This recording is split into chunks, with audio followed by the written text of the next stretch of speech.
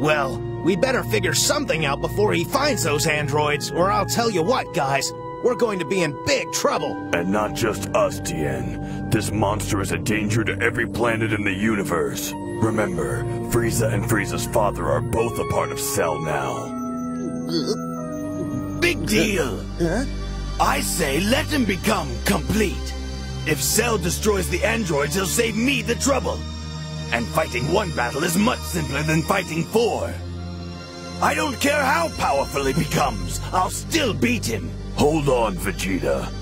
The androids alone were more than we could handle, and if Cell absorbs their power, he'll be stronger than all of them combined. Do not question my ability, Namek! Not unless you want to find out how powerful I really am! I do not fear this new challenge. Rather, like a true warrior, I will rise to meet it.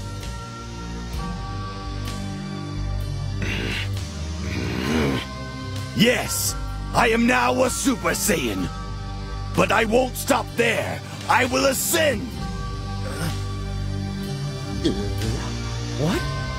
How can he be stronger than a Super Saiyan? I'm sure Kakarot will try to do the same. Don't you think? Now, if any of you would like to take on Cell or the androids while I'm away, be my guest. I'll be back to finish the job once you've failed.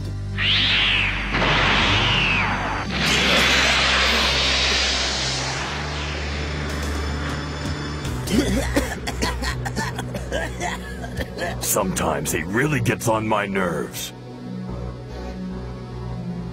He's going to try to surpass a Super Saiyan? Is that really possible? Hey, Trunks!